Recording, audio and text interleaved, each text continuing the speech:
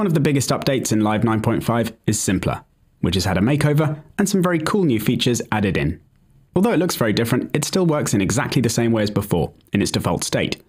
For example, dragging in a drum hit, you can hear that it works as before, whereby a higher pitched MIDI note makes the sample play at a faster rate, making its pitch higher and length shorter. And vice versa when a lower note is played.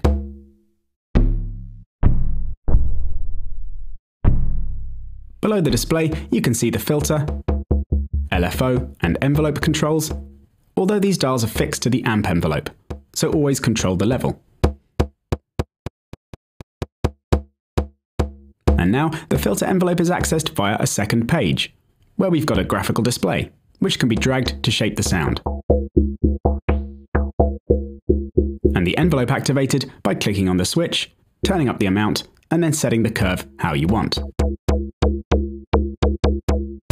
And there's now a load of really amazing sounding filter types added to the instrument, as well as others in Live's collection and the auto filter effect itself, which we'll come onto shortly.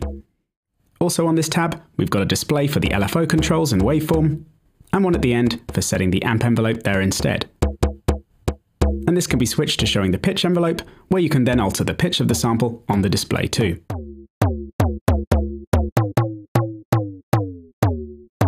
So mostly so far you can see the controls from the old Simpler have just been improved and made graphical, so working with the instrument is a nicer and easier experience. Back on the Sample tab now though, this is where the majority of the new features are. First up, all the waveform displays throughout Live have been improved, so you get a nicer visual representation of the audio.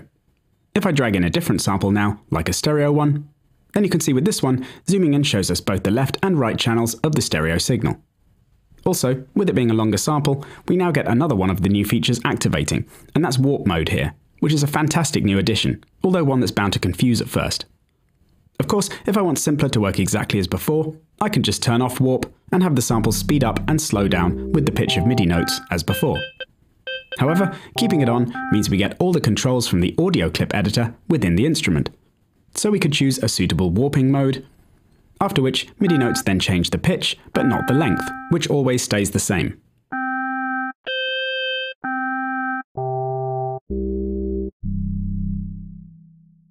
Incidentally, choosing repitch means MIDI notes don't even change the pitch, although they are modulating the filter right now, which you could have some fun with. But of course, Project Tempo affects the pitch, as with audio clips. This warping is particularly useful though when you use a loop, so I'm dragging in a simple bass loop from Ian Bland's Loopmasters pack, and you can see on the display that it's a 4-bar loop with a repeating phrase that doesn't transpose in pitch.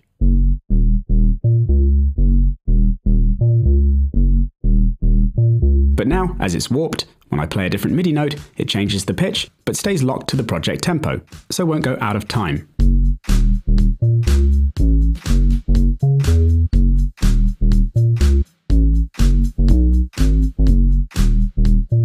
One thing that's particularly cool with this though, if I reduce the polyphony to one voice, so it's monophonic, and then turn on glide and have the time relatively high, then when I play overlapping notes, it doesn't re-trigger the sample, but just shifts the pitch up and down.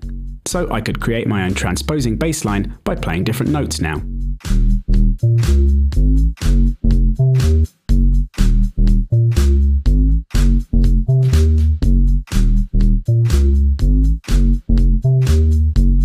Or, if I wanted to simplify it and create something a bit sillier, I could reduce the sample to 1 bar long, and then play alternating Cs an octave apart to create a very slidey bass line.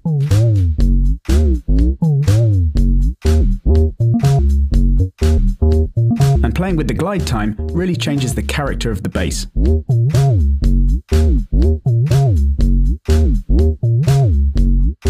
And playing this vocal sample now with Simpler, you'll hear the massive benefits of this new warping feature, where if I now have more than one voice, so it's polyphonic, and then play different notes together, I can create different harmonies with the vocal.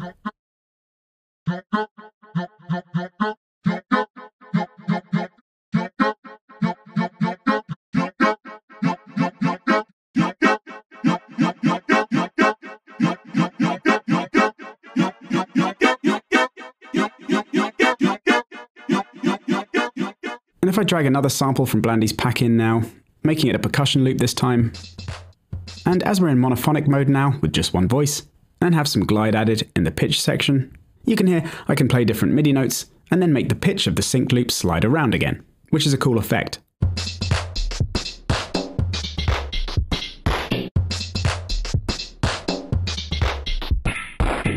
But let's check out the other sample modes with this one. So if I move to the left of the waveform display, you can see there are two additional mode buttons, with one simply activating one-shot mode, which means the sample will just play through from start to finish, which was obviously possible with version 1, but needed you to make a few extra tweaks. So now you can just hit the button to make that happen, after which you just press a key and the sample plays straight through at whatever pitch you play.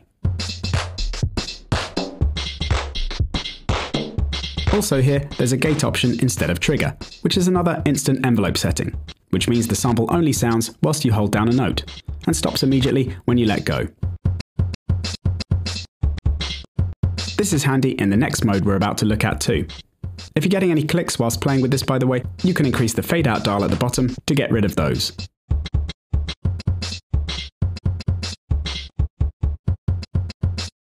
Switching to the final mode now though, which is slice, then you'll see this is basically like slice to MIDI, only done right here in Simpler. So I can now play notes from C1 upwards to play all these individual slices in the sample. It slices up the sample by its transients according to the sensitivity amount here, which you could bring down to reduce the number of slices. And you can access different options for the slices in the context menu on the display, where there's sample normalizing, cropping to the start and end markers, reversing, and some different conversion options. But this mode really comes into its element on push, so I'll switch over to that now.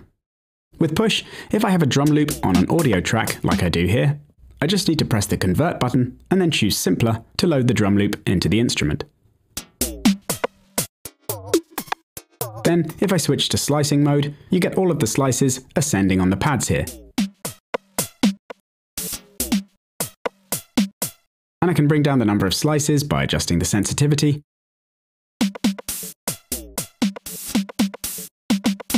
And change from trigger to gate to play a snappier groove.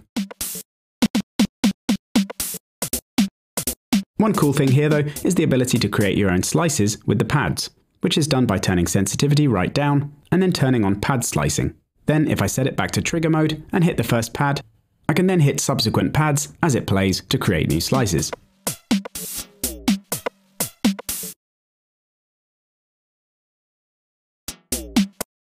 And the start points of any slices can be edited afterwards using the nudge dial on the screen, as well as any removed by holding delete and hitting a pad. So it's a really cool and hands-on way of slicing up samples.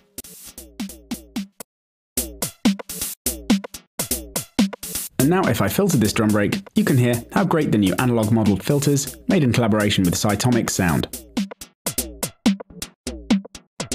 There are now 4 extra types in addition to Live's default one, which is the clean one here.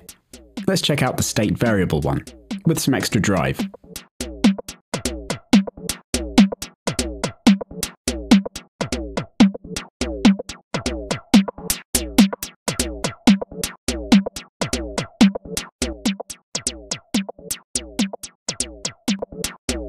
So you can get a really fat and warm sound with these. Of course, the samples can be played like this, but another option is to convert them to a drum rack by hitting convert once again, which then offers all the additional mixing options you get with a rack. And with all the samples getting imported into their own simplers in the rack, it maintains all the instrument settings like filters when doing this. So that was all of the main updates to Simpler in Live 9.5. I hope you enjoy them. See you next time.